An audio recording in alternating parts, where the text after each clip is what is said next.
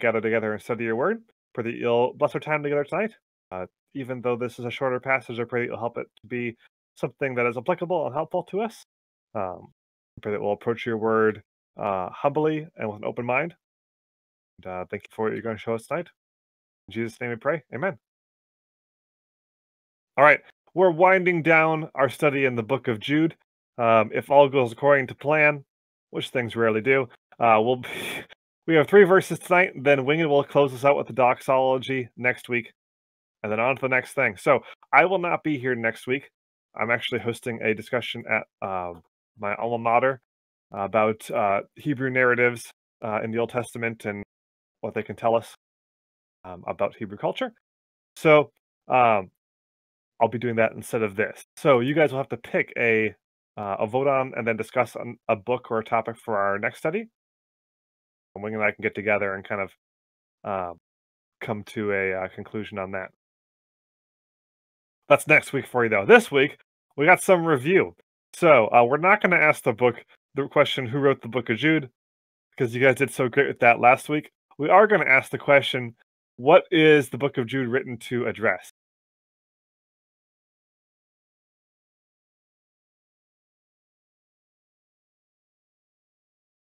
Antinomianism? Yeah! Look at that!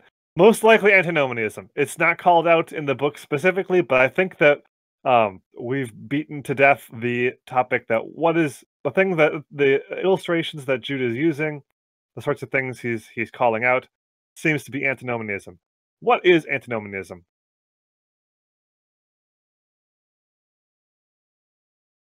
Hint. It's the opposite of the Judaizers. Yeah, exactly. Against the law. So antinomians say, there are no rules! You can do whatever you want! And Jude's like, yeah, not really. And then used all of the illustrations about the people who disobeyed God, kind of flagrantly rebelled against God, and broke commandments. Yeah, exactly, Jude. You gotta be an example, sure, yeah. All right, good. What did we talk about last week? Antinomianism. Good, we talked about that. Specifically, what about it?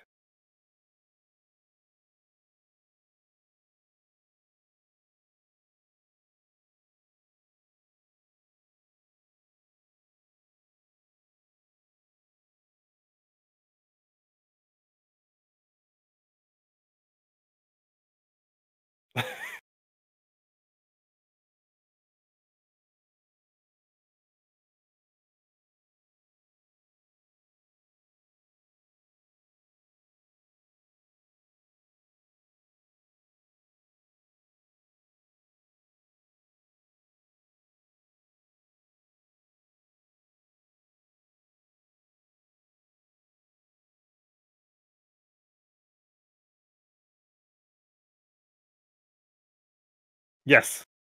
Good. That is the one thing that people seem to be getting from last week. Ungodly. Yep. So Jude is making the point that just in case you were confused, these teachers are ungodly. They are not Christian. They're not close to being Christian. They are ungodly. They have nothing to do with God. This message they're giving you is not the message of the scriptures. It's going to be judged, and beyond that, their motives are wrong. Their motives are selfish. Their motives are trying to satisfy their own sinful desires, their own base desires. So they're doing the wrong things for the wrong reason at the wrong time, which is the opposite of doing the right thing.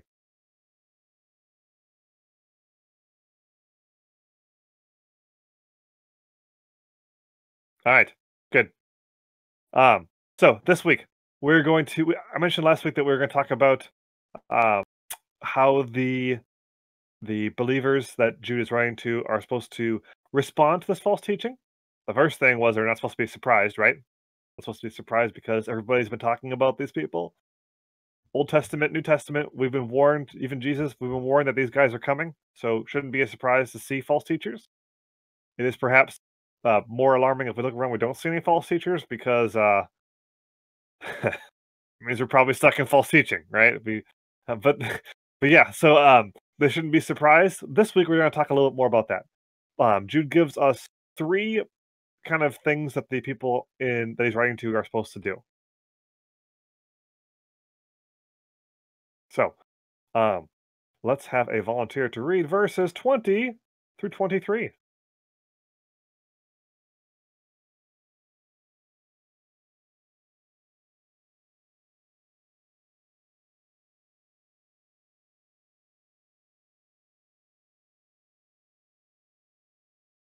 Say, as for volunteers, remembers everybody is either sick or tired, or sick and tired. Or eating. Sorry. It's okay. You don't want to hear me chewing. I got this, guys. Don't worry, I got this. I think I can do it. I can do it, don't worry. So I don't know if you have like a upper respiratory cold, but everybody around here has like this death rattle cold where they get super, like they can't breathe for like 2 weeks and they have a fever for like 5 days. It's brutal. I have not gotten it yet, but I hope you don't have that. It hasn't been that bad yet. It's incubated in the church nursery. Oh, there's nothing like setting someone up for, misery. Thanks for that. Well done. The church nursery, always a good place to go if you want to get sick. Okay. So, verses 20 through 23. But you, beloved, building yourselves up in your most holy faith, praying in the Holy Spirit, keep yourselves in the love of God, waiting for the mercy of our Lord Jesus Christ that leads to eternal life. And have mercy on those who doubt. Save others by snatching them out of the fire. To others, show mercy with fear, hating even the garment stained by the flesh.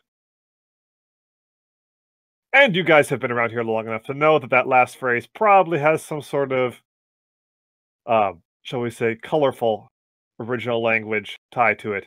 And it does. We'll get into that in a moment. Okay, so, but you, beloved, building yourself up in the most holy faith. What does that mean? What's he calling them to do there? Strengthening themselves in the tenets of their faith and in their personal relationship with God.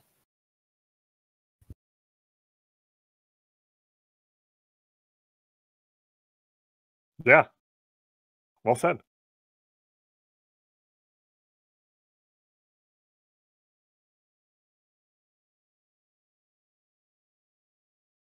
Yeah, so they're strengthening themselves in the tenets of the faith, so they're understanding the faith more and their personal relationship with God. Because they're tied together, right? I sort of trick questioned you guys, but you're getting too smart for this crap.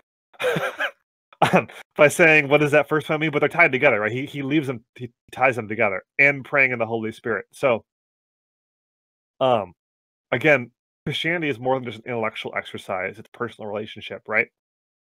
And we pray not just to ask for things for God, but not just to ask for things from God, but so that God can work on us and change us, right?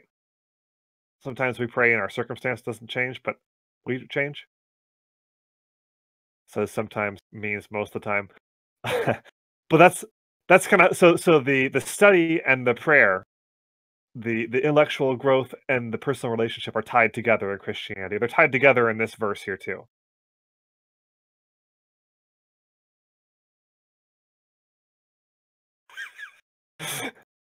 Oh boy, Kessa hitting on the other hot button topic. Yeah. Yeah, so study and prayer, right? They're working on that personal relationship. Keep yourselves in the love of God. Waiting for the mercy of our Lord Jesus Christ that leads to eternal life. Keep yourselves in the love of God. What does that mean?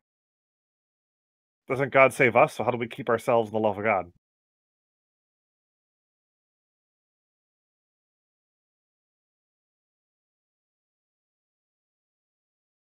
Go ahead, Cass.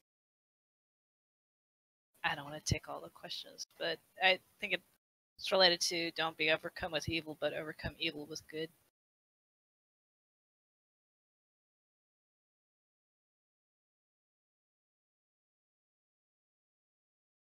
Yeah, I think that's good. Winged's asking questions in the chat. I don't know, Winged. Would it? I'll bet you don't know.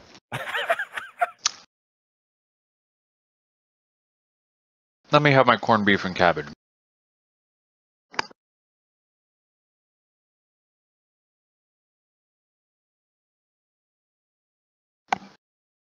Comes to study, talks about food the entire time to try and distract me. I want someone else this time, okay? I'm just throwing out options.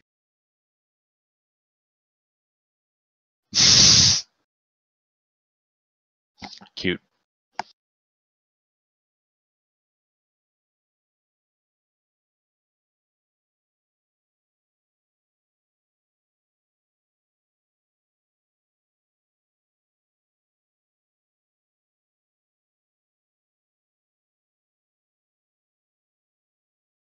What does it mean to keep something?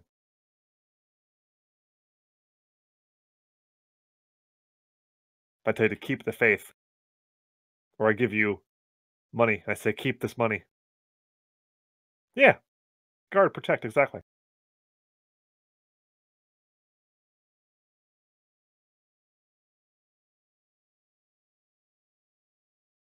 Yeah.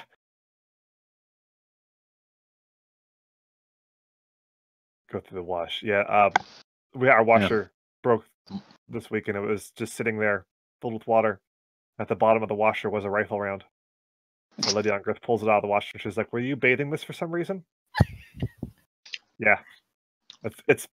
I like to bathe my ammo before I shoot it. He wants to make sure he's got clean shots. Yeah, exactly. I would say it fires so much better when it's clean. It's totally corroded. It's totally trash now, but it turned totally green. But yeah, so that one will not be going through the rifle. However, I did not keep that ammo very well there.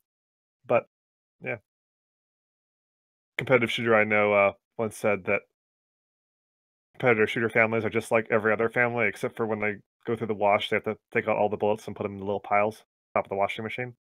It's kind of how it is. Yeah, so way off topic here. However, to keep guard, yeah, I did not do that. Not letting it wind up in the wash, not just letting it go and disappear through negligence. Exactly. Keep yourselves in the love of God. So we know that we don't save ourselves, right? But this is very similar to what the Galatians were told to do, right? We just finished up studying Galatians. They're told to kind of guard their faith in a sense that don't forget, right? Don't forget what you were taught. Don't forget that you are saved by through Christ's mercy, right? Don't forget these things. And that is something we have to do, right? Because I don't know about you, but unless I make a conscious effort to remember the truths of the Bible, things like saved through faith, not through works, things like, hey, like these commands that God gives me, they're for my own good. They're not just to tell me how to do things. If I don't consciously remind myself of those things and review those things daily, sometimes multiple times a day, it winds up like that rifle round that just sits in the bottom of the washer in the water for like 3 days, right? It just it just kind of gets neglected and it disappears very quickly. So they're being told to keep those things, told to remember those things, dwell on those things. That's part of that relationship we talked about. Keep going back to those things, remember those things, make an effort to keep guard, protect that mentally, so that you don't forget, and so that these teachers don't make you forget.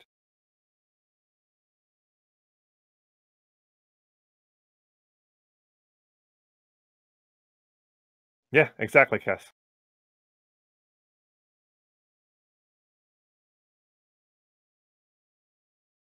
Waiting for the mercy of our Lord Jesus Christ that leads to eternal life. So again, we're not saved of ourselves. We're not saved even because we're better than these antinomian guys, right? Because we're not. But you're supposed to build yourselves up in faith in response to them, to keep yourself in the love of God, and then again, waiting for the mercy of our Lord Jesus Christ, remembering that you're not better than them, like Kes said. You're saved by Christ's mercy. That leads to eternal life. You're not saved by keeping these commandments that they're telling you don't have to keep. Because you don't keep them to get saved. You keep them because God has told us to keep his commandments. Yeah. He's building up your humility as he's teaching you to respond to these false teachers. That's important, right?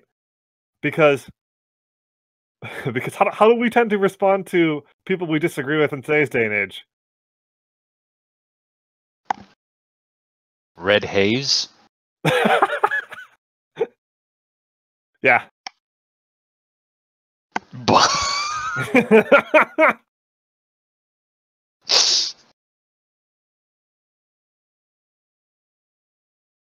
That's a pretty good one, yeah. Yep. Also by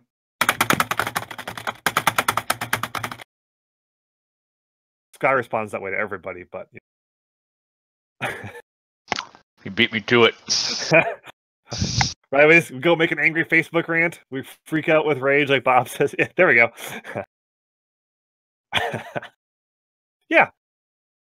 So it's interesting that before being told, like the first thing that we're told to do in response to these people. So instead, he says in the beginning, "But you, beloved, what are we supposed to do instead? We're basically humbled by what he tells us to do. Draw close to God, right, and be humble. Remember that you're not saved by yourself," which is an interesting kind of, like Winged said, a paradoxical response, something that we're not used to. Okay. That is verses 1 and 2. Any comments on those verses before we go to the next two?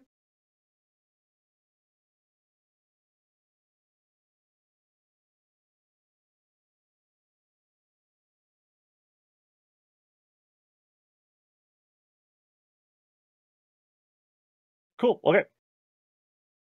Then we're given 3 action steps here. So there's some debate as to how this should all be translated, unsurprisingly.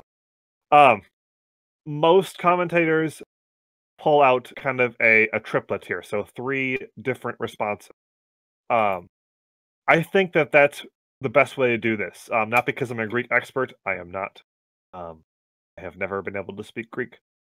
I'm I used to be pretty good at Hebrew. I'm rusty on that even, but the reason why I say uh, that I think it should be 3 is because it lines up well with the rest of the letter. Jude has been writing in kind of triplets of thought. He uses 3 examples at the opening, talks about 3 different illustrations a lot of the way through here. So I think it makes sense for him to go with 3 responses here. He likes 3s. So, because of that, yep, exactly. Because I think that the translation here does a pretty good job. So first, and have mercy on those who doubt. Okay, what does that mean?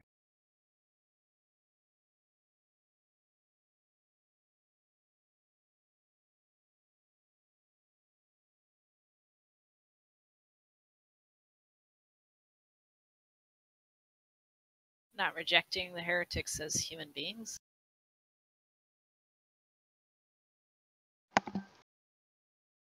Hmm.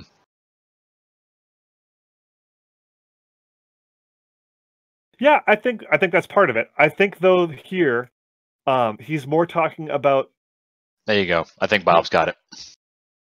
Yeah, exactly. Yeah, I think these are people who are kind of starting to doubt and have struggled with their faith because of their life circumstances or because of things that these teachers are teaching.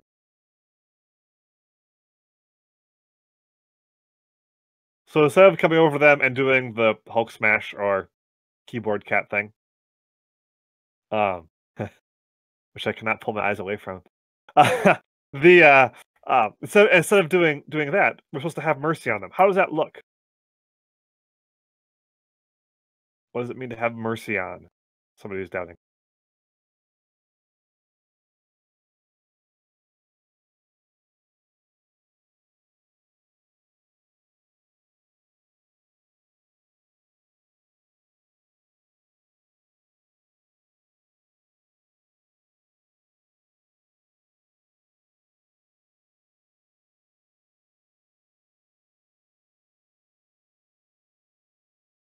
Yeah, I think so.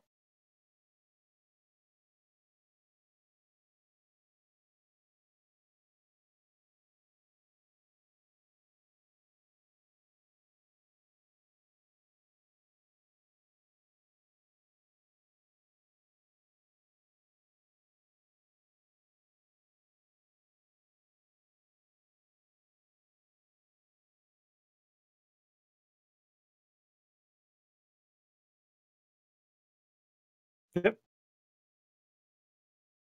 So taking the time to sit down and discuss things with them in a non-judgmental, listening, non-rejecting way, right? Because if somebody is, um, say, buying into a antinomian philosophy or prosperity gospel philosophy or whatever have you, sort of wrong theology, just coming up to them and just unleashing on them is not going to be the way to go, right? That's not gonna help further the conversation. From James, we're supposed to be what? Be quick to listen, slow to speak, slow to wrath. Okay, so that still applies here. So quick to listen, we should hear them out.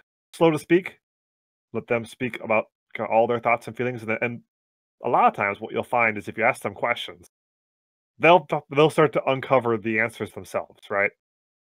Um, and then slow to wrath. Do not. These are not people that we're going to be getting angry at here. People who are starting to encounter some doubts because of these false teachers.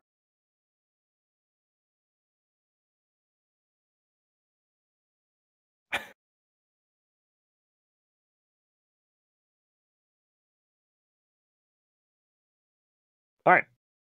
So, one response. Next, save others by snatching them out of the fire.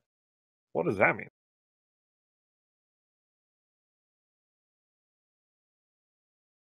I think this would be a global level talk.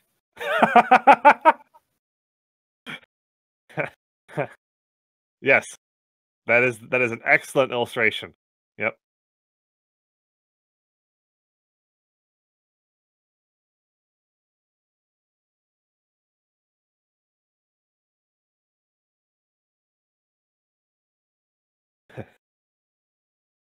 Looks like crowds in here. Okay, I can use this illustration. So, I was I one of the magazines I read every month. I read two magazines. One of them is um, National Air and Space Museum.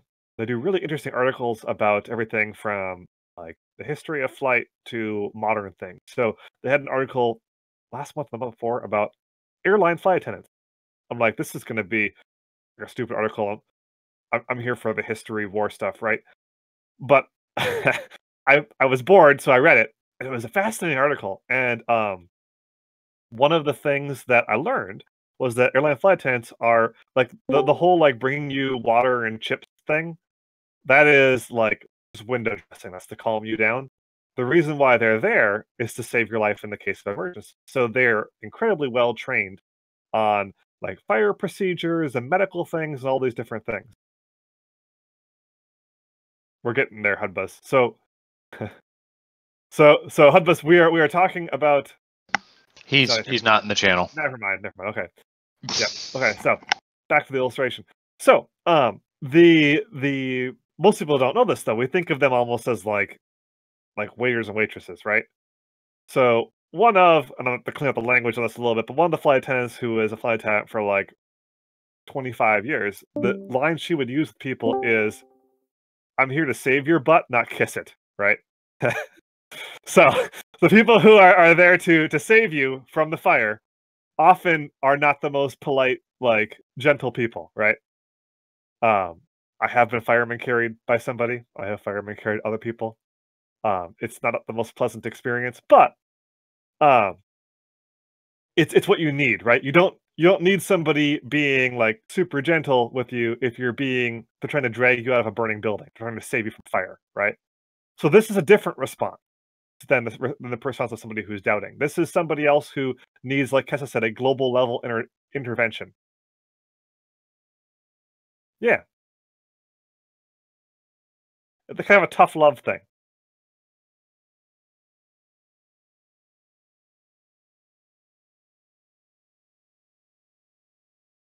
And sometimes this feels kind of uncomfortable. In fact, it usually does. Like I said, not very fun being firemen's carried out of a place.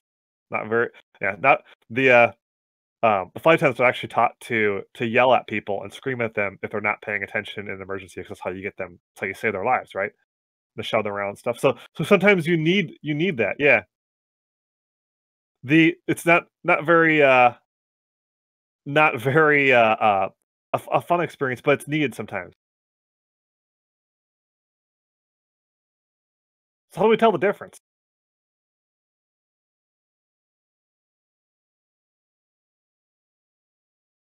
That requires a previous relationship with them and some knowledge of the person that they are and where they're at in their lives, wouldn't it? Yep.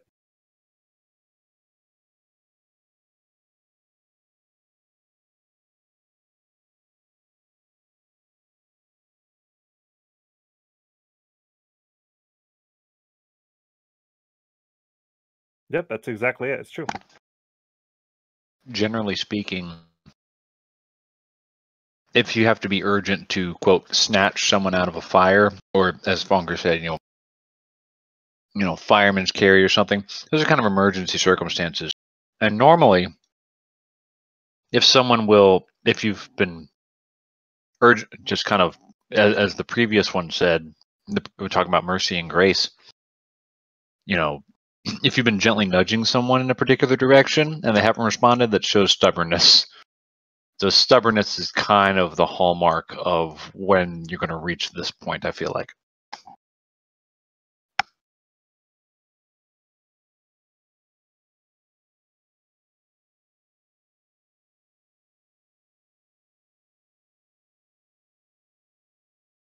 It's also sort of an extreme situation, right? So somebody who's about to be burned up by a fire, that's not very often. I can probably count on one hand, maybe two hands, the amount of times I've had to do this with people in my entire life, right?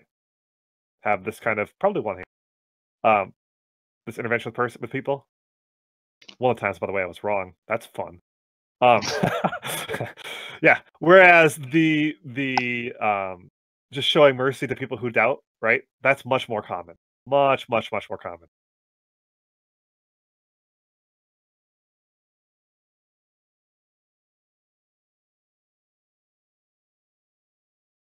Like I said, the existing relationship is key, right? So, going back to the save from a fire example, one of the most tough things about trying to save someone is that they'll panic and they'll try to fight you. And you can't fireman's carry somebody who is fighting you, right? So one of the things they teach you in first aid medical classes sometimes is sometimes you have to wait for people to like pass out before you can start helping them. because they're going to be fighting you, right? So yeah, so the trust thing is a big thing. If I trust someone, I'm going to be much more willing to listen to them when I try to intervene and have that tough global talk with me, if you will, right? So that like I said, it presupposes an existing relationship. You can't just come in and blow up at somebody and expect them to trust you.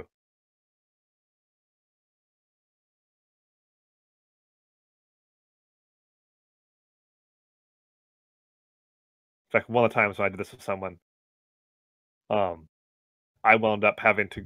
That's actually kind of how it played out. Was I had this tough talk conversation with them. They came back and they said, "Man, I didn't know you hated me so much." And I'm like, "No, I'm not having it because I hate you. I'm having it because I love you. If I hated you, I wouldn't care to have this conversation." And they came back a couple days later and they're like, "Hey, you know what? You're right. Like, thanks for having that conversation. I think that I was destroying myself here." So it's one of those things where like I said, that trust, existing relationship you can't do it without that. And it has to be done for the right reason, right? Because it has to be done in humility. If it's done in pride, people are gonna pick up on that. It's not gonna do any good. All right. So that's have mercy on those who doubt, save others by snatching them out of the fire. To others show mercy with fear, hating even the garment stained by the flesh. What is going on here?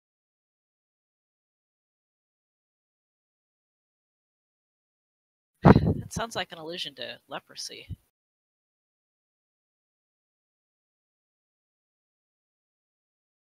So it isn't in the Greek, but Jude is Hebrew.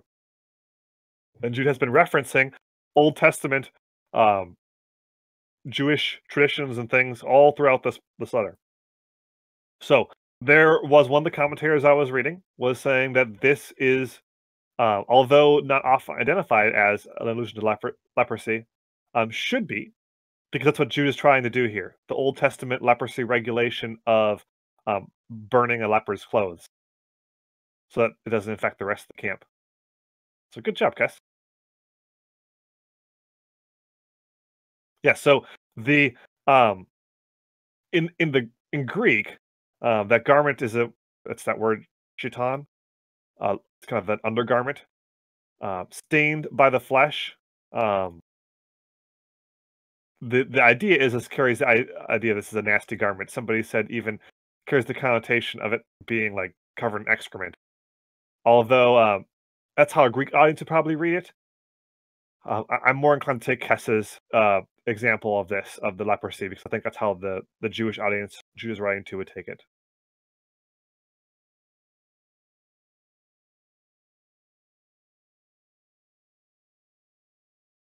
Okay, so we got that now. How does that help us understand? How does that help us understand what's being talked about here in this third example?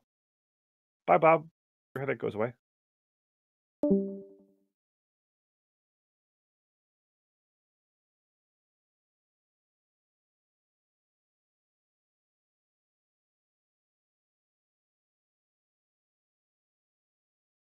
Yeah, Kess.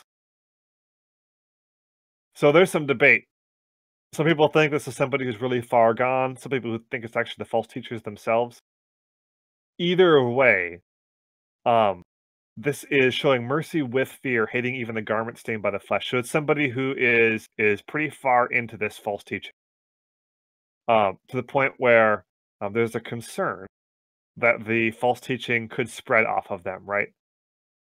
So it's somebody who we're going to show mercy to, but with fear, right? Not for ourselves, but maybe for ourselves, but for the community, right? Because this is a community letter. Letter is meant to be read in the context of community. All these things are context of community for Jude.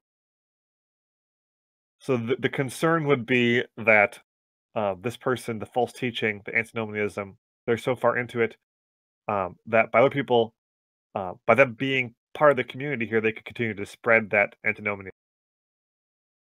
So we're still going to love them. We're still going to show mercy to them, but we got to be careful with that, right? We want to make sure that we're not giving a platform for that or helping it spread. This idea that yes, we love them, we don't feel prideful towards them, but we're not going to give a platform to that. We're not going to help that spread. We're going to hate that garment, right? We're not going to give a platform to that false teaching.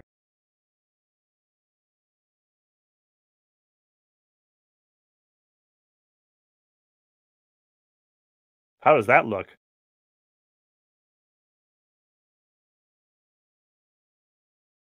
How do we do that?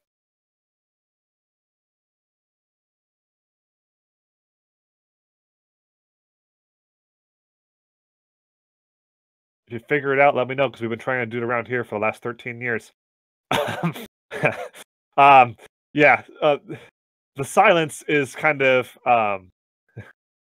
yeah, the silence is kind of the thing, right? So I think it's going to look different in each context. I think it means that we don't let people who believe certain things and buy into certain false teachings, we don't let them have a position of authority in the church. Certainly not a teaching role, right?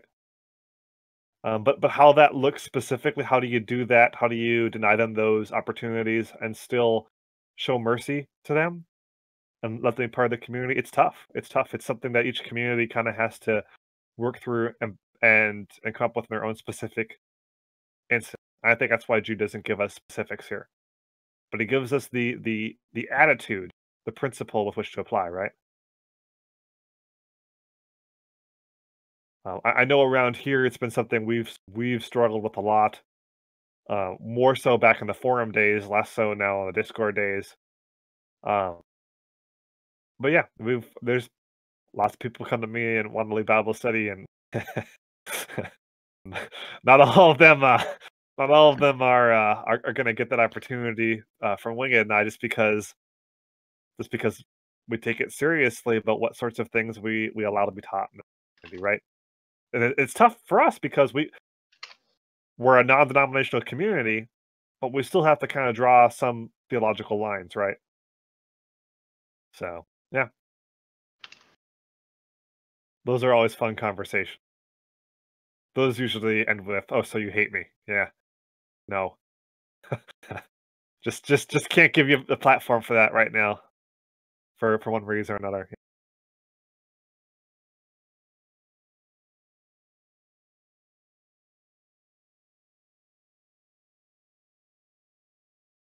What's really interesting about this is that this was a letter written to the whole church, right? So the implication is that these three responses and how we wrestle through them to the false teaching is something that not just the church leaders, not just the council members, council advisors, those people, not just the elder and the pastors are going to have to wrestle through. It's for the whole community to wrestle through, right? We get this idea in the American church of like, oh, this is a problem for our leaders. That's a problem for all of us, guys. So the in the book of Revelation, when we did that study, one of the things that we saw was that the churches, the people in the church, not just the leaders, were held accountable for what was being taught in the church, right? So the idea is that the accountability comes from the grassroots up. So we are responsible for what sorts of things we allow to be taught, and for the heresies and the teachings that go around the church. So because of that, everybody in the church, universal and specific, everybody, as in like all of you guys here and you guys in your local churches, are responsible for responding to false teachers that are out there. And the options that we're told to do so in humility, like we talked about in the beginning, and then we're kind of given some 3 options here for how to respond to it. We're responsible. Each one of us is responsible for working through that, not just leaders. Winged raised his hand, has been waiting patiently. Go ahead, Winged. You don't know that I've been waiting patiently. I could have been roaming around and just raging. Hulk smashing, like the meme. And yeah. Just because it intrigued me, I was wondering, what's the Greek word for fear there in verse 23? Any guesses? Or anybody know straight up without looking it up? I'm looking it up. I know you're looking it up.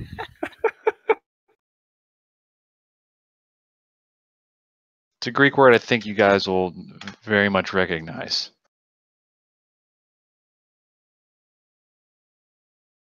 Greek word is phobio. No? Interesting. Yeah. It's the connotation here is to be terrified to the point where you draw away from something, you pull back, you don't approach it at all. You turn and go the other way.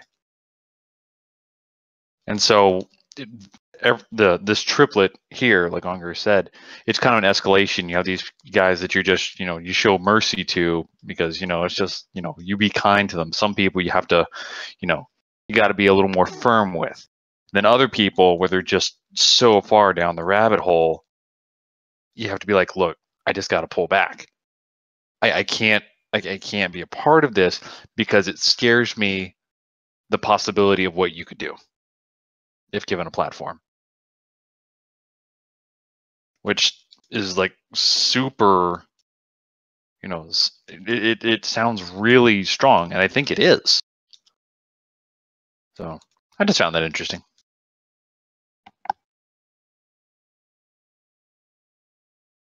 No, thank you for pulling that out. I didn't even catch that.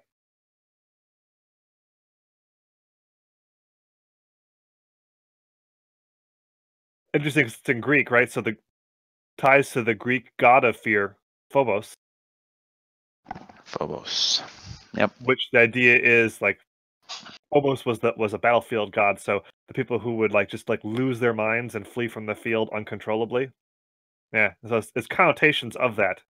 Obviously, Jude's not pagan. But yeah, I don't think he's really trying to draw any parallel there, because all of his examples have been very Jewish. So I think trying to throw that in there might be trying to, a little bit of exegesis there if we were to try that. But we're not. No, right. So I'm not saying that he's trying to reference the god specifically, but the word for a Greek-speaking audience would be tied to that. So it's a connotative thing, not a denotative. Right. Yeah.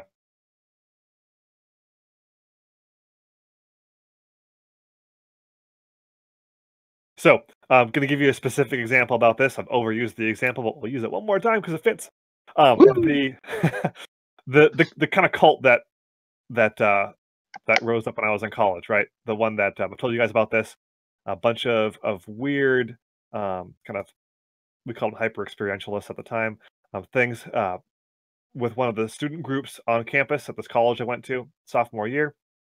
One of my friends, who's now a theology professor, launched what he called Operation Berean to try and respond to what he saw as a dangerous situation arising. Um, I failed to recognize the danger until after he enlisted me in the operation. Started digging into it and realized, holy crap, we got a really weird, abusive cult thing going on here.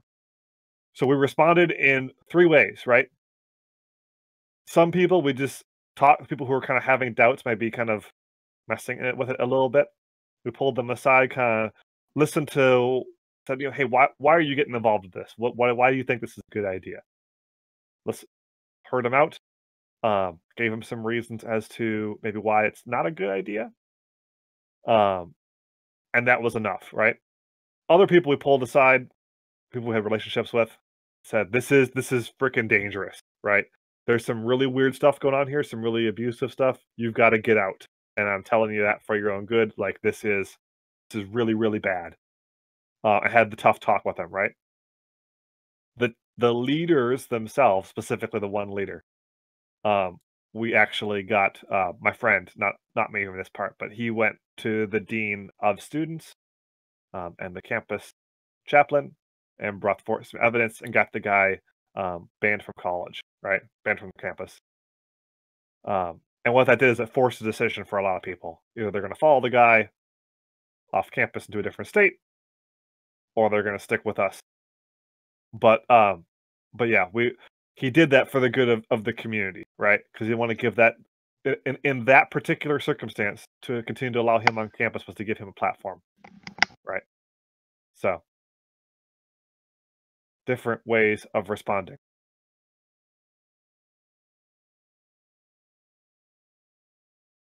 Yep. Silence is consent, as we always say in communications. So what I love about that example too is that my friend was the one who led the charge, right? He was a student at the time, a theology student, but a student. So he's not a leader on campus. He was not in student government, not in RA, none of that things. But he was the one who kind of uncovered all of this stuff and led the charge in trying to save people from what became a cult. So again, good example of somebody in the church, not a leader, right? A layman stepping up to the plate and taking action and holding the false teachers accountable, and trying to show love to and to have a tough talk with some of the people who were following the false teachers, right?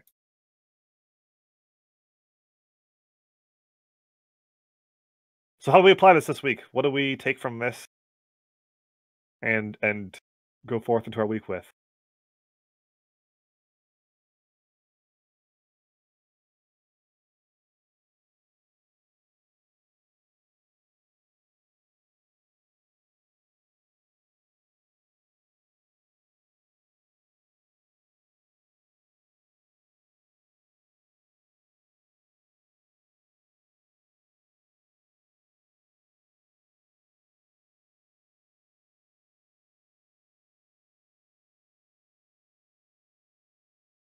That's so true. And it's one of the first things that goes when our schedule gets crazy, right? But it's one of the first. It's what I mean. It's what Jude says is your first response to these things, right? That's how you don't get led astray, is by staying in the Word and in prayer.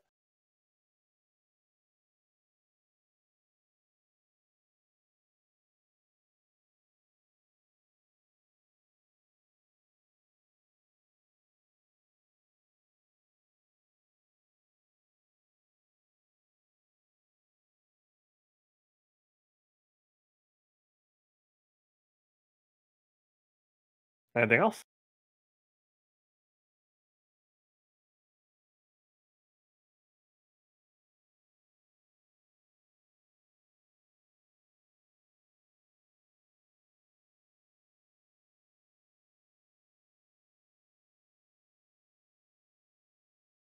Yep, also true.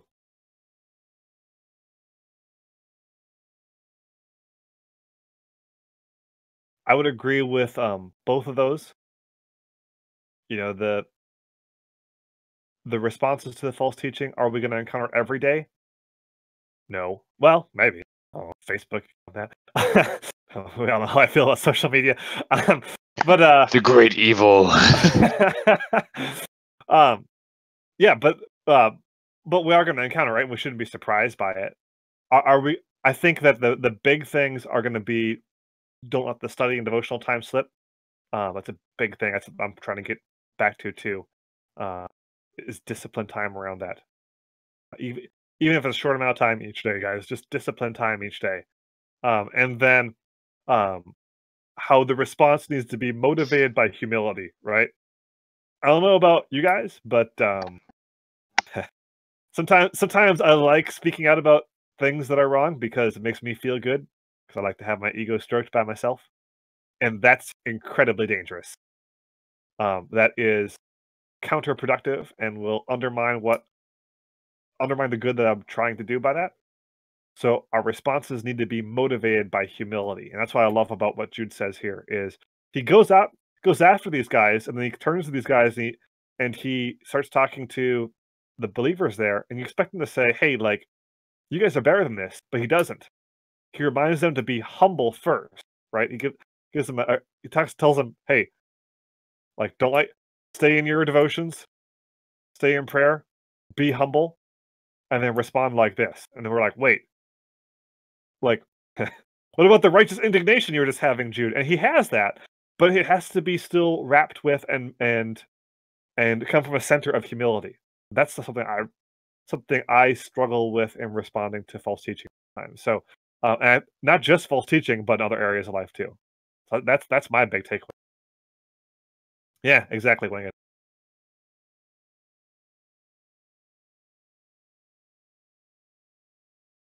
All right, last call. Anything else jumps out at you guys before we close out in prayer?